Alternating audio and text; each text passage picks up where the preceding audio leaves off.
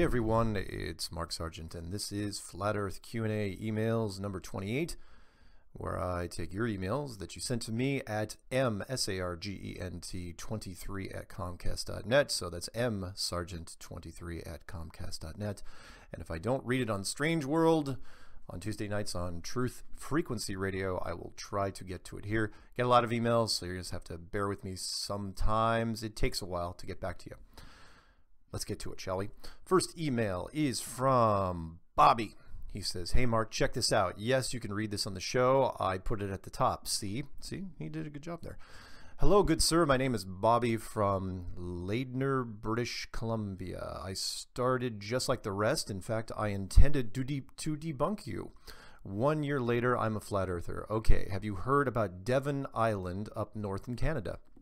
Google Devon, that's D-E-V-O-N, Island, NASA. It's very flat, wink wink, large island, the largest uninhabited island in the world. It also has trucks labeled NASA on it and Mars rovers for testing, question mark, or faking the Mars pics. Tint the pictures of the island red and it looks like the Mars pics. Check it out. I sent one pic here to show you. So yeah, have some fun with that, guys. Go ahead and look up Devon, D-E-V-O-N, Island in Canada, and could that be one of the places where they do NASA simulations? That's awesome. This next one's called Glasgow Paisley Meet. There's a meetup April 8th at the Last Post in Paisley at 2 o'clock their time, and that's from Rob. Staying ahead of the curve. Yeah, if anyone's going to do a meetup, by all means, send me an email and I will promote it here if I can. This one's called GPS. Mark, I have followed your video teachings for quite a while, and I wanted to share some information I have known about GPS. If this is redundant, then just disregard this email. GPS is operated by the United States Air Force. Yes, they have a reported 24 satellites that triangulate positions, but I also understand that this method is used for earthbound tracking as well as aviation. I may be wrong, but I just want to share this. I was an Air Force officer for 12 years and flew with air crews as an aviation meteorologist. And you can check this out at gps.gov/systems/GPS. This website may have some additional info on GPS. That's from Steve Shardy, S-H-A-R-D-Y, out of Fort Worth, Texas. Awesome, man. That's great. This one's called the Van Allen Belt, if it opens. Mark, the question I have is, how do we know there is such a thing as the Van Allen radiation belt? Exactly how do we know? What if Van Allen was told to say there is a radiation belt just to keep private space travelers away? Good point. Excellent point. How do we know if it really exists? You don't. All good questions. It is like being told not to go into the forest, you'll be eaten by the tree monsters. If you haven't been into the forest yet, you don't know if there are tree monsters that will kill and eat you. I live on an island in the Caribbean with wonderful views in other islands 40 to 50 miles away, proving that all water always finds level and the earth is therefore flat. Thank you, Mark. Peter Alter. That's great. I don't know where in the Caribbean he is, but yeah, good question. Unless you can test it for yourself, you've got to put quite a bit of faith into whatever we're talking about. And when it comes to science, again, look at the core of the Earth. That's a perfect example. They will show you diagrams, nicely spaced rings going all the way down to the center of the Earth, which is supposedly 4,000 miles underneath your feet. And yet, what's the deepest hole ever drilled? Was it 1,000 miles? Was it 100 miles? Was it 10 miles? No. None of these things. It was 8 miles. Deepest hole ever drilled. So if they can only drill down 8 miles, what exactly are they drawing for you in all the science books? There you go. This one's called Best of the Day. Hey, Mark, thought you would like this explanation. I have no idea where it originated, but it was sent in a round robin from a glober in America. It actually explains a lot and gives us insight to present day events. Railroad tracks. The United States Standard Railroad gauge, distance between the rails, is 4 feet 8.5 inches. That is an exceedingly odd number. But why was that gauge used? Because that's the way they built them in England, and English expatriates designed the U.S. railroads. Okay, makes sense. Why did the English build them like that? Because the first rail lines were built by the same people who built the pre-railroad tramways, and that's the gauge they used. Why did they use that gauge then? Because the people who built the tramways used the same jigs and tools that they had used for building wagons, which used that wheel spacing. That also makes sense. Why did the wagons have that particular odd wheel spacing? Well, if they tried to use any other spacing, the wagon wheels would break on some of the old long-distance roads in England. That's because of the spacing on the wheel ruts. So who built those old rutted roads? Imperial Rome built the first long-distance roads in Europe, including England, for their legions. Those roads have been used ever since. And the ruts in the roads, Roman war chariots formed the initial ruts, which everyone else had to match for fear of destroying their wagon wheels. Interesting. I did not know this. Since the chariots were made for Imperial Rome, they were all alike in the matter of wheel spacing. Therefore, the United States standard railroad gauge of 4 feet 8.5 inches is derived from the original specifications for an Imperial Roman war chariot. Bureaucracies live forever. So the next time you are handed a specification, procedure, process, and wonder what horse's ass came up with this, you may be exactly right. Imperial Roman army chariots were made just wide enough to accommodate the rear ends of 2 war horses, or 2 horses' asses. Now, the twist of the story. When you see a space shuttle sitting on its launch pad, there are 2 big booster rockets attached to the sides of the main fuel tank. These are solid rocket boosters, or SRBs. The SRBs are made by Thiokol at their factory in Utah.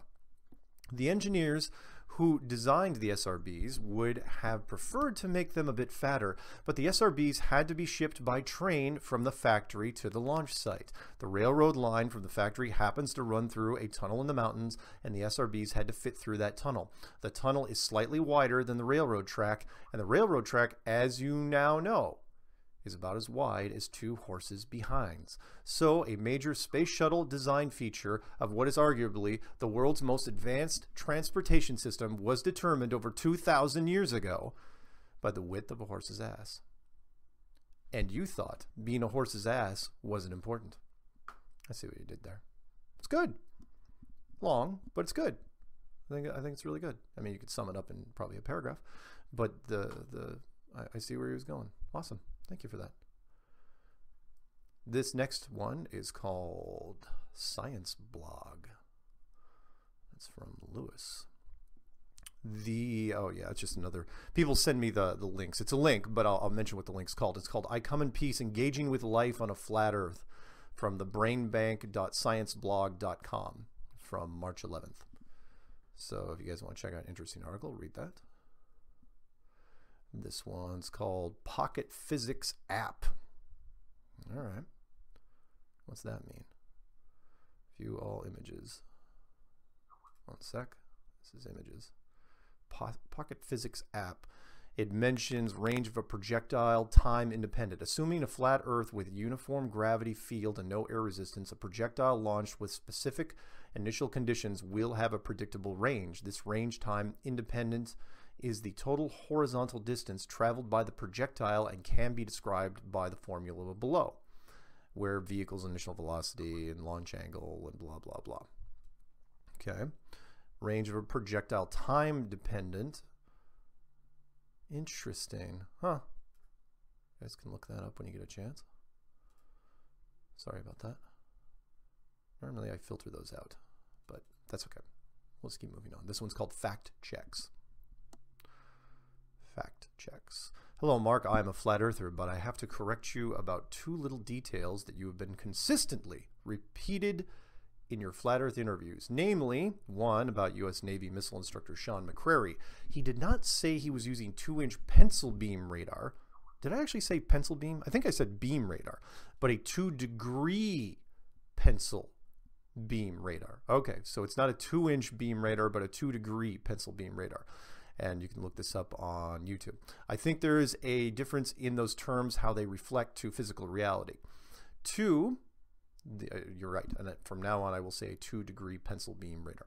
2, the flight tracking uses only land-based systems because GPS is a one-way only. and they mentioned Flight Radar 24, how it works. The plane receives the GPS signal and its transponder transmits its location to receivers on land. That's why planes don't appear on flight tracking websites when they are out of reach of land-based receivers. They say that by 2017, there will be a low Earth orbit satellite-based system that would cover all the plane. Yeah, I know. I've heard this as well. I wonder how they would pull that one off. I know. That's how they explain it. I've heard this explanation before. It's no excuse though, because if a plane goes down, and how can someone say that you absolutely had no idea where it was? He further says, I have been watching quite a lot of different YouTube presentations and hangout videos and listening to podcasts, etc. But one thing I have not heard anyone touching on, namely, if you have a pair of binoculars and you are focusing on a star, then you turn the focus knob further, like further away in the distance, and the star goes out of focus again. To me, this demonstrates that the stars are near. Flat regards, Seppo. Interesting points. Good. Like it. This one's called The Stern Show. And by that, I'm sure they mean Howard Stern. And it says, hey, Mark, it's Chris again. I called the Howard Stern Show regularly. I would love to call in about the $25,000 challenge. They could actually promote it on the show and have the debate live on air. Maybe they could do a 3-on-3 debate or something like that. Let me know if there's anything I could do to help. Great idea. Love the enthusiasm. They are never going to find three scientists to get into one room. Hell, you'd be lucky if you can get one. I've been trying for months to get any decent scientist to debate anybody from anywhere. And it is really, really tough because no scientist wants to put themselves out there. They don't want to be put on in the ring because you don't want to be the first scientist not to win definitively. And people have been talking about this for quite some time, which is science. If flat Earth was nothing, then science should have snuffed it out immediately. Meaning, if you compare it to boxers in a ring, science should be able to knock it out in the first round. No question. And the longer they are in there in the fight, if they can't knock it out in the first and the second and the third, then people start questioning the champion, which is science. And nobody wants to be in the ring with this because there's questions they don't know how to defend against. And they're scared. They're really, really worried. Do you want to be the first scientist who spent all that money and time on an education? You want to walk into the ring and go up against flat Earth if you're not absolutely 100% positive you're going to win? You're going to take you're going to take that chance? Because it doesn't matter. You don't have to lose. You don't even have to draw. If you don't win definitively and quickly, it's a loss. Plain and simple. It's weird odds how that plays out, but it's absolutely true. Even if it was a draw, you're going to have a difficult time. Which is why Joe Rogan, by the way, had such a field day with scientists, because all things being equal, he had more conviction, and so he was perceived as the winner in all of his things, which eventually why he was compromised. So anyway, this one's called Thanks. Just says thanks, literally. Hi, Mark. Yes, you can say my name and location. Fred Farrell from Longview, Washington. Hey, I've got an uncle down in Longview, Washington. Longview, Kelso. He actually coached high school football down there and was a history teacher, if I'm not mistaken. First off, thank you for waking me to the truth. I listened to YouTube videos while playing video games and didn't stop my autoplay before Under the Dome started. It was a few minutes into the video when it clicked for me. I actually put up my game and restarted the video so that I could watch the whole thing. After that, I didn't have any doubt. Absorbed all the info I could for the next month. Once I saw the item on Mercury and Venus in the night sky, I darn near kicked myself for not seeing it sooner. Next subject. I'm no psychologist. That's great. It's a great segue. I'm no psychologist. But I believe I know why we cry when we listen to Amber's song. I believe our subconscious is in mourning. Remember that the globe was our closest relative our entire lives. To suddenly lose that would be like losing a sibling or another family member. We feel great coincidentally knowing the truth, but the deepest part of our minds has to try to get over it. It doesn't help that we are bombarded 24/7 with globe propaganda. If you want to have closure, try having a globe funeral at the conference. Ooh, that's good. A globe funeral at the conference. Like a ritual. Ooh, creepy. I don't know. Well, if there's enough press there, I'd do it. Although it would come off as kind of creepy. We'd be labeled a pseudo-religion pretty damn fast. My guess is Rob Skiba would be the best person to give the eulogy. Maybe. After all, he is the most prominent religious person in the community. I wouldn't be surprised if there were no dry eyes in the house. Keep up the great work. I love your interviews. Flat Fred. All right, thanks, Flat Fred. That's fantastic. Moving on. Oh, by the way, I probably mention, if people didn't figure out by now, and I'm telling you this several minutes into the emails, which if you haven't figured out the thumbnail, because I'm going to use a tricky one, it's the license plate says on the thumbnail, 0 curve. And you're wondering why he had to use the number 3. It's because he had to use a number in part of that. He couldn't just say 0 KURV or KERV. He had to put the number V. So in case you were looking at it going, I don't get it, I don't know what it means, it says 0 curve. And he actually put a little sticker. He put a space, deliberately put a space between 0 and curve, and then put a little sticker between the two. Anyway, look at the thumbnail again. You'll totally get it. This one's called UN Pizza. And it starts out, "Hi, Mark. I am Croatia. So please excuse my grammar, and I'm sorry I can't give you my real name at this moment." Why not? All right.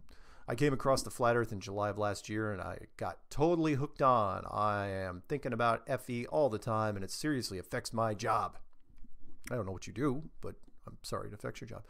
"Anyway, I'm sending you 4 photos. I often hear that you use a pizza as an example for noobs, so here you go. The second photo is, well, I guess I'm tired listening to the same argument from my non-flat earth buddies that every picture is different because of different cameras.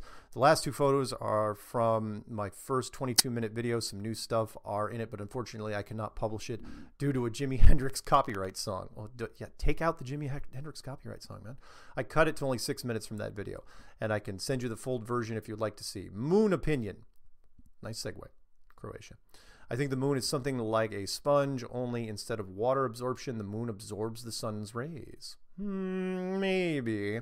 "The sun is somehow charging the moon, so when the sun goes away, the moon lights up only the side where the sun was and turns it into a cold white light." Yeah, maybe. Maybe. It's not my favorite explanation, but we'll take it. "I think that's why we see moon phases. I have some other ideas about the moon, and I'll email to Rob Skiba because he's more of a visual type like I am.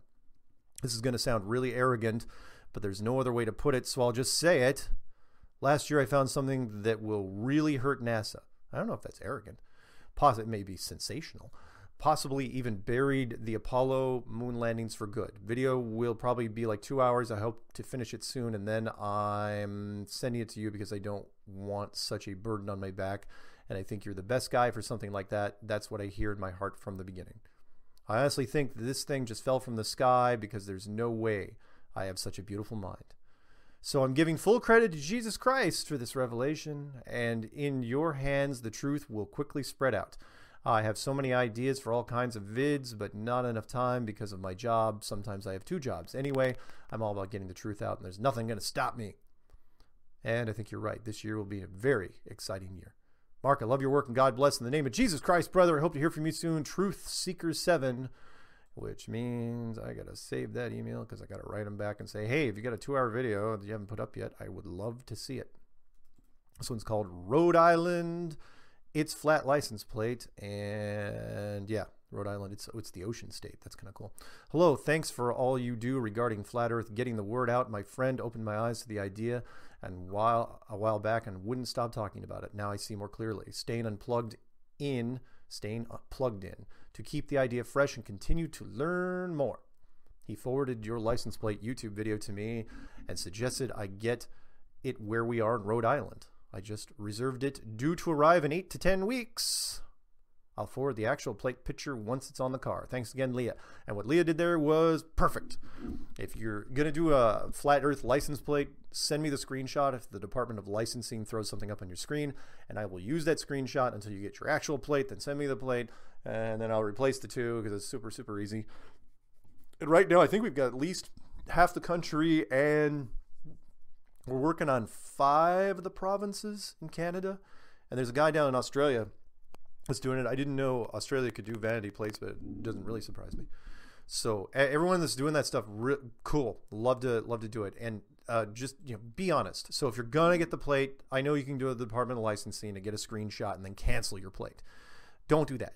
Get your screenshot and send it to me, but actually go through with it and get the freaking plate. You're going to be part of something cool. Ask anybody. Ask Shaquille O'Neal, who just came out this week. So thank you, Leah, for that. It's awesome. This one's called Career Day. Career Day. Good evening, Mark. My name is Larry. I am a detective in South Texas, near the city of Harlingen. I've actually been to Harlingen, Texas. I'll be damned. I actually went there on business years ago. Harlingen, Texas. It's a name that sticks with you. I've been following you for approximately a year now and cannot express my sincere gratitude for your work and appreciation for your truly brilliant mind.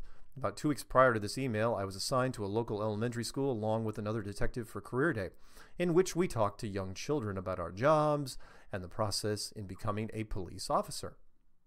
Upon our arrival, I noticed a gentleman sitting to the right of our designated table, which had a black tablecloth bearing the logo of ULA.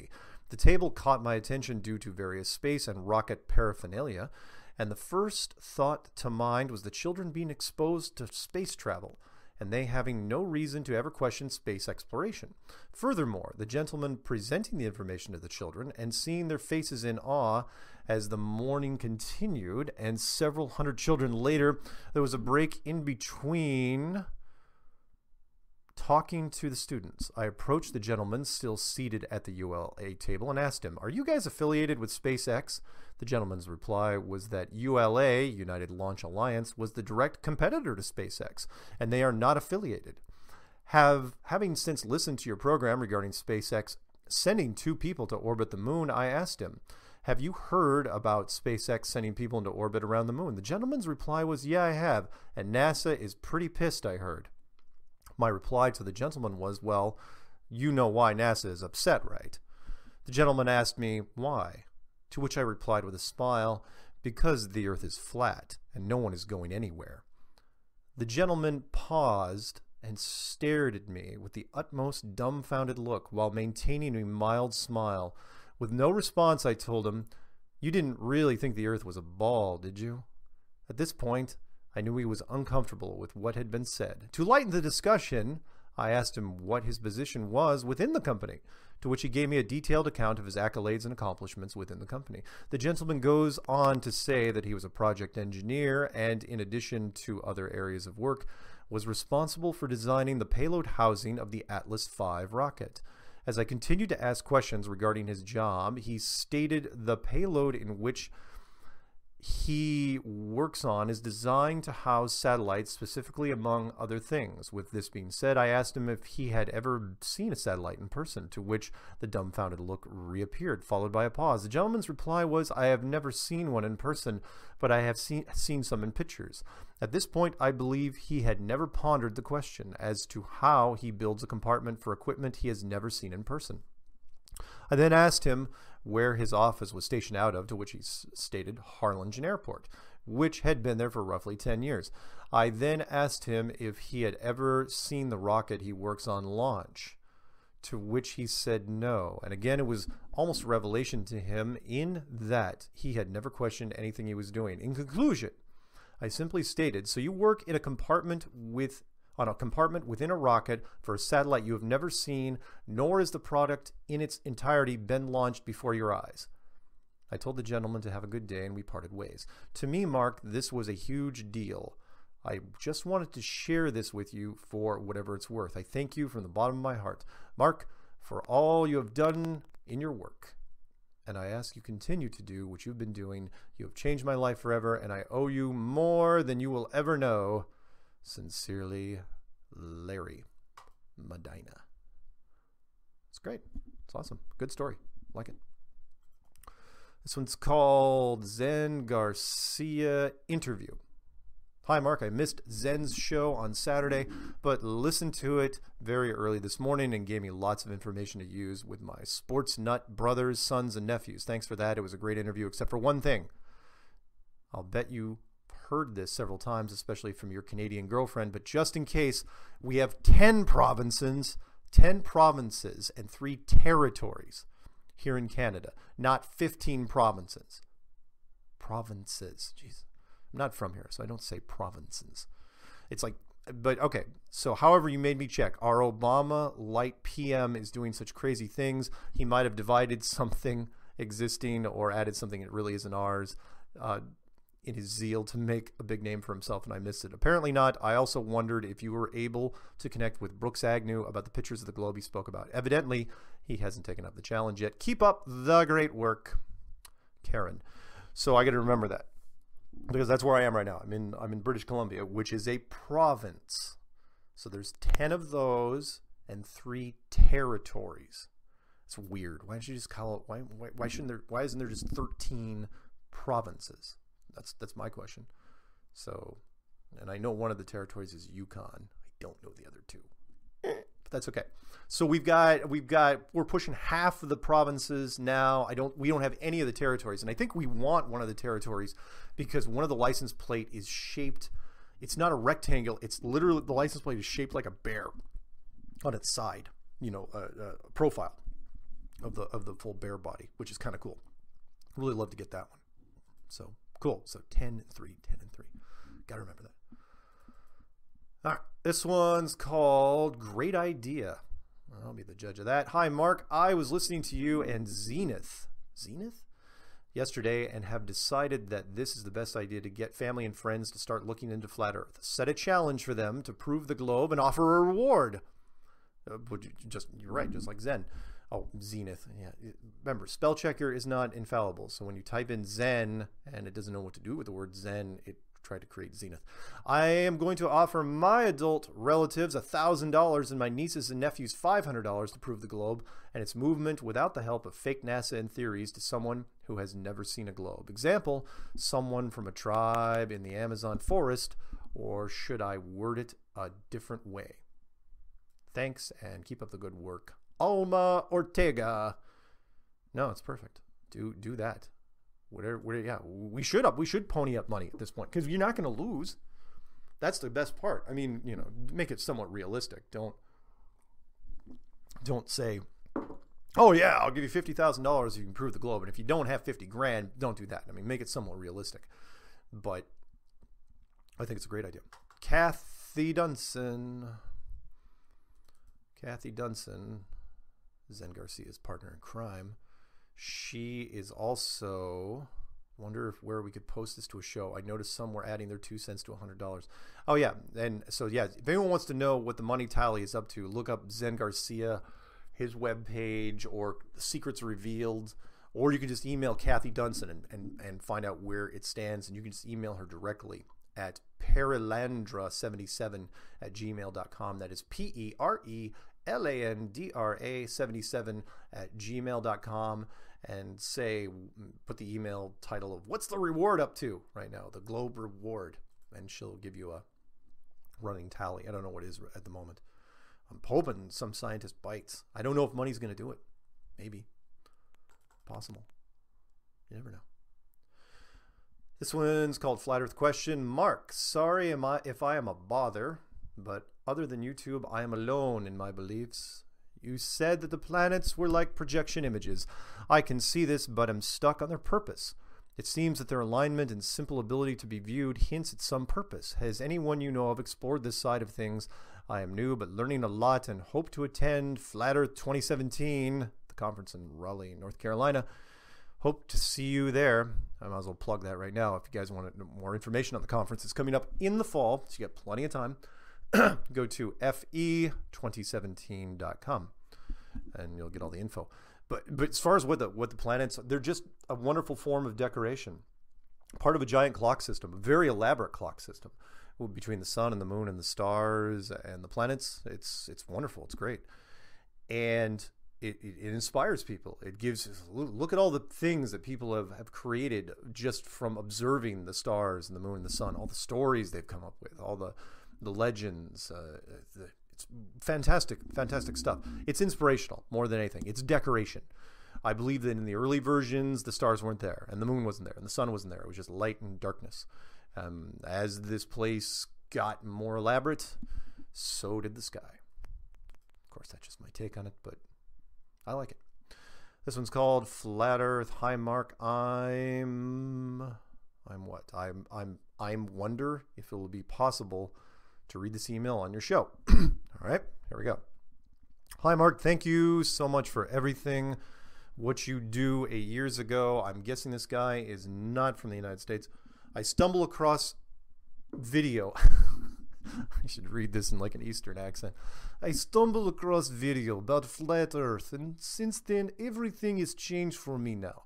I'm watching videos about flat Earth every day, and I cannot stop sometimes. I feel like little boy who has discovered more and more. I remember first night after watching flat Earth video, and that night I cannot sleep. Because, all right, I'm going to stop right now. Because I was trying to figure out in my head why the North Star is fixed and does not move, and for me, spinning ball with tilt have no sense, and that situation give me more courage. I so want to slip into that accent again. Courage to do more investigation about flat Earth because of guys like you and others help me to understand more. But before I watched the videos about flat Earth, I was watching moon landing hoax, and for me, it was very easy to see the NASA lie. I am filmmaker and cinematographer from UK. Gonna surprise me. So I have an idea about light and shadows at my work. I was trying to speak to people about those subjects, but people acting like zombies. So I have no one to speak to about those stuff. So I have a question. I would like to meet someone in my area who are interested in the same subject. I'm living in Manchester, UK, and my email is, you know what, let's give out the email. We've gone this far. It is MARIUSZS photography @gmail.com. So MARIUSZS photography @gmail.com.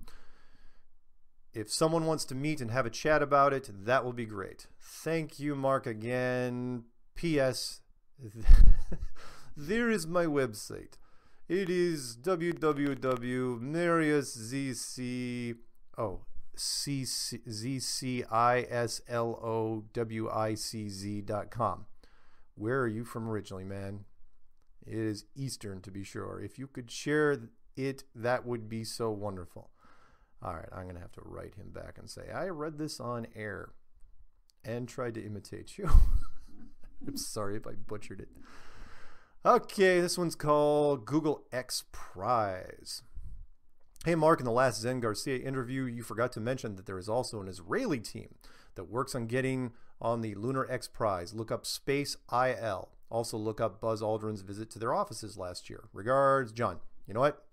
You're right. So it's a Japanese team, an Indian team, an Israeli team, a European team, and an American team. I thought there were 2 American teams, but it sounds like there's only 1. So I remember that. Israel team. And 10 provinces and 3 territories. And a partridge in a pear tree. Okay. This one's called, May I Have a Copy of Your Survival Guide? Hey, Mark, thanks for the great content and research. I was listening to your podcast, and I, too, would like a copy of your survival guide. Thanks in advance, Michael Durnall. You bet. And I think I sent it to him. Hopefully I sent it to him. If he's hearing this and I haven't sent it to you, let me know. It's a free survival guide. It's something I came up with, came up after Katrina. Shows you how to survive a long-term power outage. It's not designed for anything specific like zombies or meteors or civil unrest or martial law or something like that. So you can just email me at msargent23@comcast.net. You don't even have to say hi or anything. Just say, I want survival guide in the title and leave the rest blank and I'll shoot it off to you. It's only 2 megs. The only thing I suggest is that you print it out if you get a chance, because if the power goes out, you're going to feel like a dork. And that's an email from Chip. He sent me some more music. So if you guys were kind of curious about some of the music that I use in Strange World, it is done by Chip Baker. And he does the opening track with the background sound bites from The Warriors, a United States movie from the 70s. And at the top of the hour, he also does the sound bites in the song for, the sound bites were from Dr. Strangelove, which was one of Stanley Kubrick's masterpieces. Fantastic movie that he did on a shoestring budget. This one's called Typo. No, it's not. No, this one's called something else. Hi, Mark. I've been listening to Strange World episode 8, wherein you interview Crow 777. Wow, it seems like such a long time ago. It was 90 episodes ago that I interviewed Crow 777, back when he didn't believe in flat Earth at all. I went to his YouTube channel and tooled around a bit and watched the lunar wave videos in particular. In your opinion, what would be needed equipment-wise, etc., to gain definitive positive proof that the moon is a hologram or some other type of digital or other type of construct? I don't know. I don't know yet. I don't think I could answer that in 2 seconds over this thing. I don't know. If somebody has a good idea of how you would prove that the moon is a hologram or not, let me know. He goes on to say, high-definition cameras seem to be able to provide hints and clues, but that's still not proof. At the end of the day, it seems to me that just knowing that all is not as it appears does one very little good. Unless we are able to come to definitive conclusions, we may as well just go on about our hamster lives if we didn't know any better. And for all intents and purposes, there is no difference between those who know and those who do not know at this point.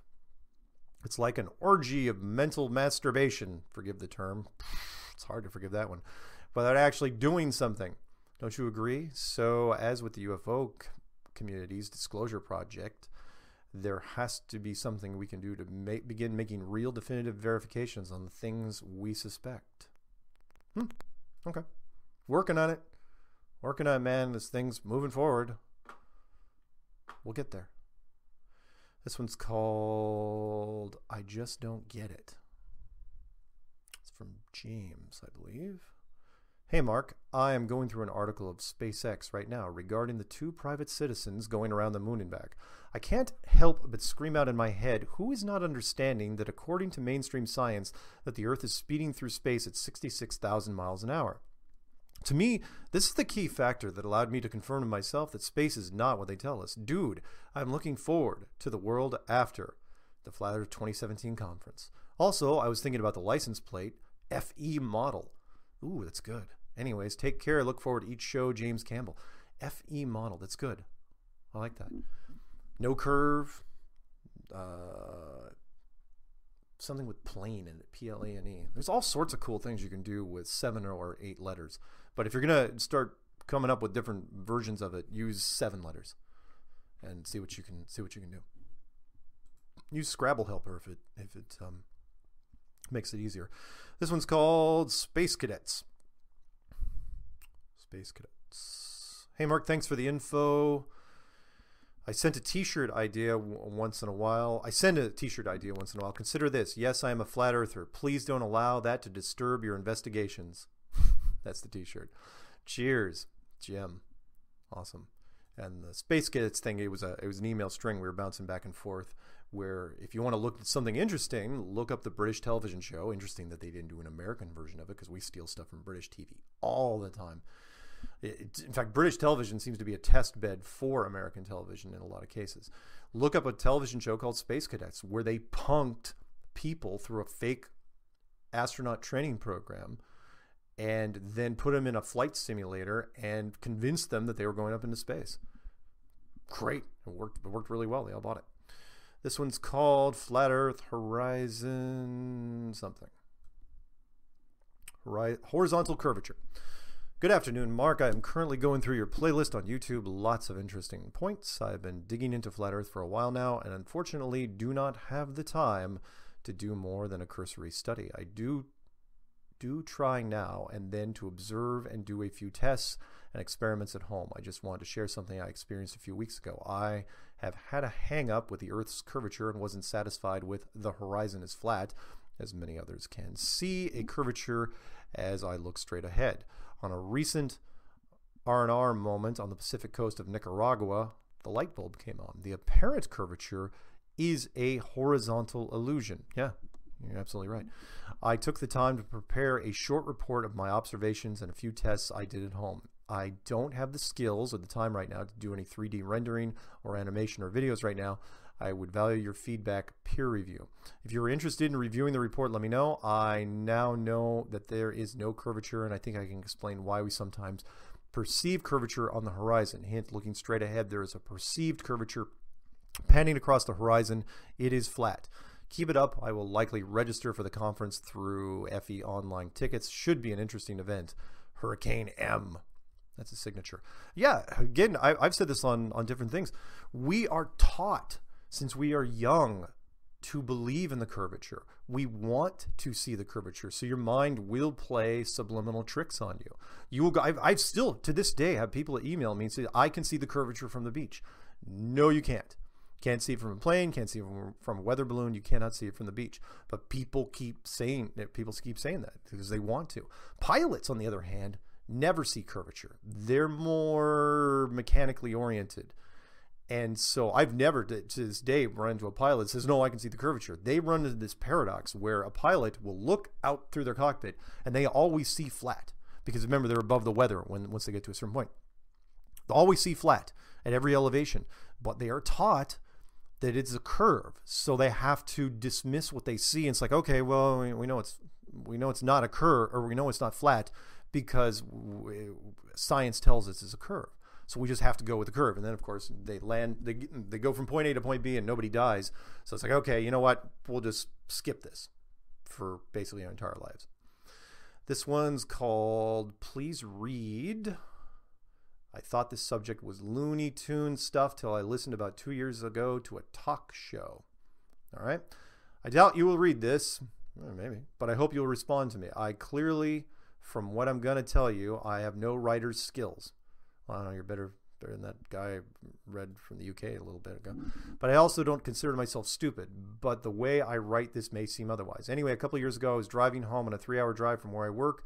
I'm a union pipe fitter, which you being an engineer, you know, I'm not an engineer. I've interviewed engineers, but I'm not an engineer. You know, obviously, what I do. Well, I work for a specialty company, and I'm highly paid for my job, not to sound like an egomaniac asshole. I'm liking this letter already.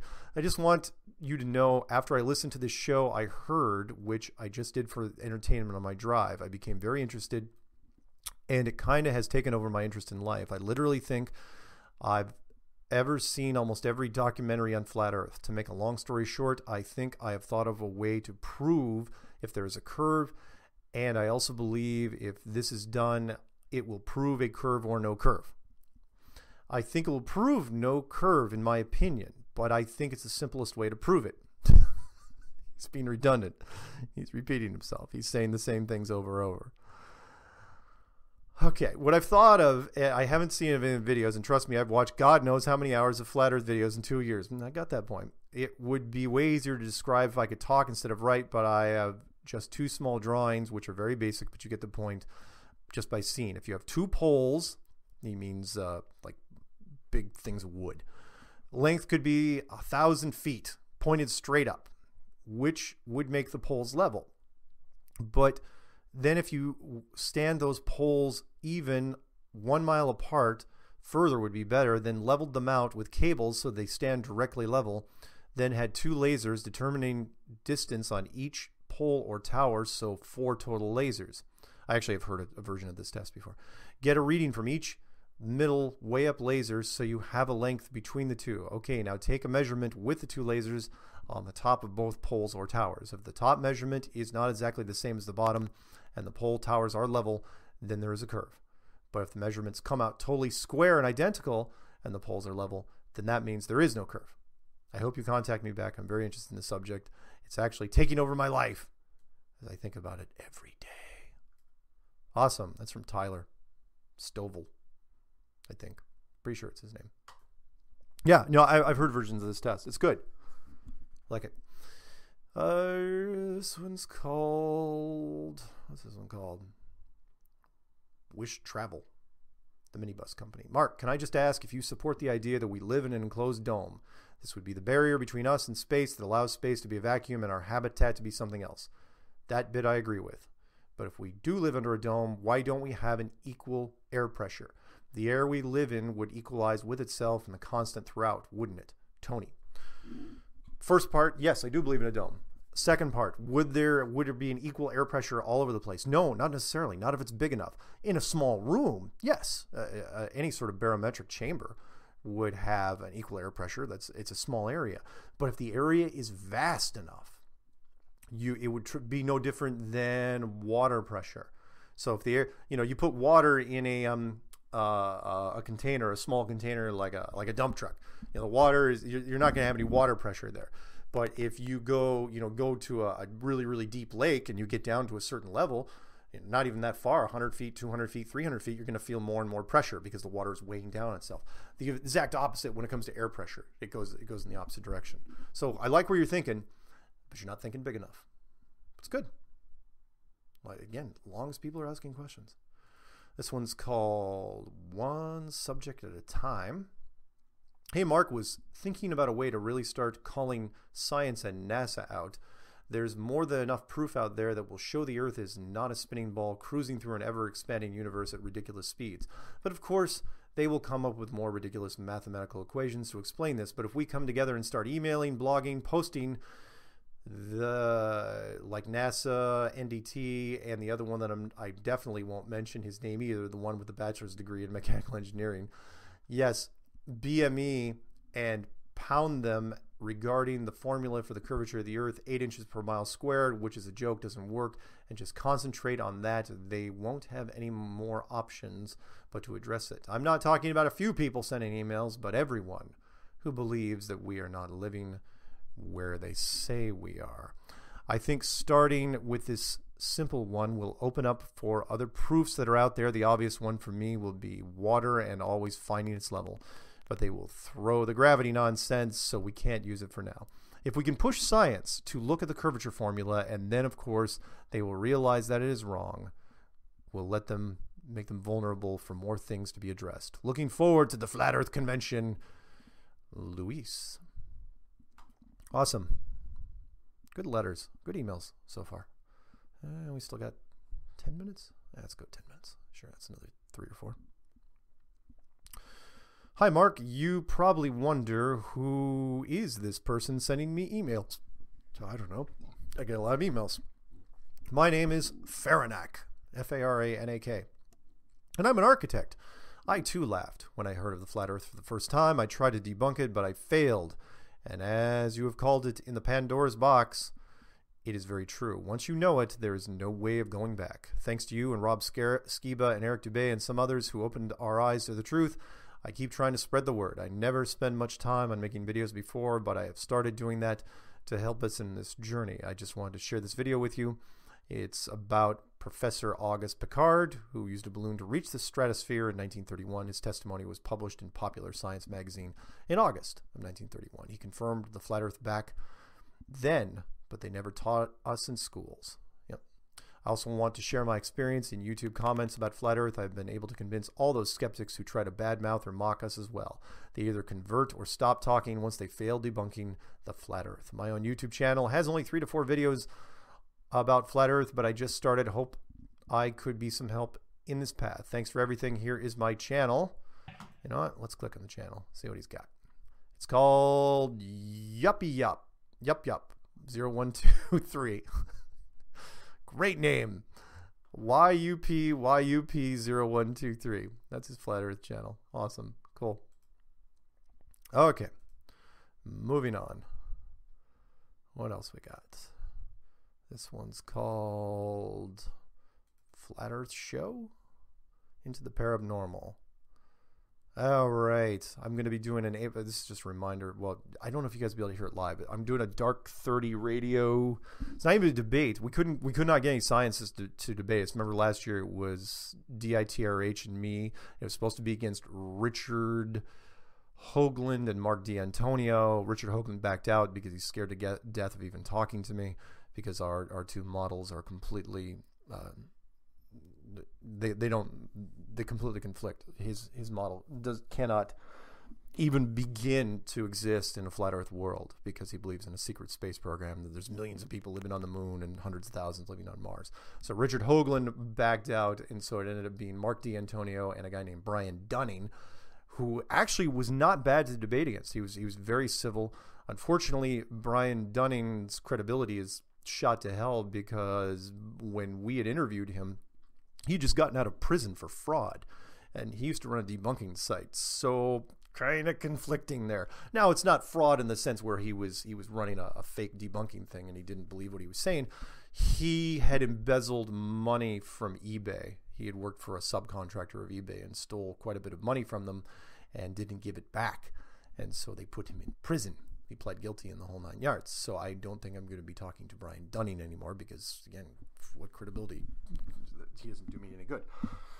The point is that a year later, Paranormal Radio is going to do a thing. In fact, they're going to do it the night of April 1st, and they're going to open up the phone lines. So the phone lines are going to be hostile, but it's going to be weird because they're going to think it's kind of a joke, right? Well, maybe they are, maybe they aren't. But it's still going to be myself and DITRH. So just check with me as we get closer to April 1st, and it should be out there. I may do a promo for it, I may not, because we really don't want to have a lot of flat earthers call into it. We want the hostile calls. No offense to people that want to go in, but we don't need pats on the back. We need people that are going to take swings at us. Okay. This next one is called Scale Proportional Flat Earth Map. Mark, is there a proportional and to scale map of flat Earth? Mike. No, not right now there isn't. We know there's something wrong with the scale of the flat Earth, especially when it goes to the southern hemisphere. Northern hemisphere, I think, is pretty close. Southern hemisphere, there's something going on with scale, and we can tell this with some of the flights. And there have been several people that have been working on it now for months and months. We still can't nail all of it down, but we're still working on it. Thank you for checking in. Again, if you want the latest stuff on flat Earth, just go into YouTube, type in flat Earth, set the filter to upload date, and it'll give you the latest and greatest. Or just set the filter to 1 year or 1 month or however long you've been out of it, and you'll get caught up pretty quick. Can I do 2 more? I think I can. This one's called Career Day. Oh, no, I already did that one. That was the detective. He had sent that to me twice. Glad I caught that. This one's called Official Science Writer Refers to the Dome Twice in 2013. Hi, Mark. Apologies if you have already seen this. Please have a look. And the link is to earthsky.org, space, when you can see a daytime moon. The author of this short article refers to the dome twice. She says on the sky's dome 2 times when referring to the sun's reflection and the moon. It is written by a scientist named Deborah Bird. Interesting surname. Here is her bio in the article. Who hosted a science radio series in 1991 and the Earth Sky Org in 1994. Today she serves as editor-in-chief of this website. She has won a galaxy of awards from the broadcasting and science communities, including having an asteroid named 3505 Bird in her honor. A science communicator and educator since 1976. Thanks for all you do. Soldier on. Soldier on. And I bet you didn't even do that deliberately because my last name is Sargent. Regards, Little Bird. Cool. I think her name's actually Kelly. All right, can we do one more? Let's do a good one. Let's see if I can find a decent one here. Maybe 2 more. Okay, this one's called I Bet a number 16 seed beats a number 1 seed in the NCAA. Don't be surprised if St. Mary's, especially, or one of the other 16 seeds wins for the first time over a number 1 seed in this year's NCAA tournament. With all the firsts happening this year, the Patriots coming back from such a huge deficit in the Super Bowl and the first ever Super Bowl going to overtime, with the gaffe at the Oscars and the flat earth finally becoming mainstream, I think this could be the year that the number 16 seed finally wins. Not sure how significant this is in the grand scale of things, but would be interested if this is the year Shannon Raymer. Yeah, a weird year. Super weird year so far, and we're not going to end it on that. The fact that Shaquille O'Neal came out just 2 days ago and said that he was into flat earth. Shaquille O'Neal, living legend, one of the greatest basketball players and sports figures of all time. So let's see if we can do anything else. Sure, this got already. Yep, the interview. Yep. Got that. Can I do one more? Flat Earth movie?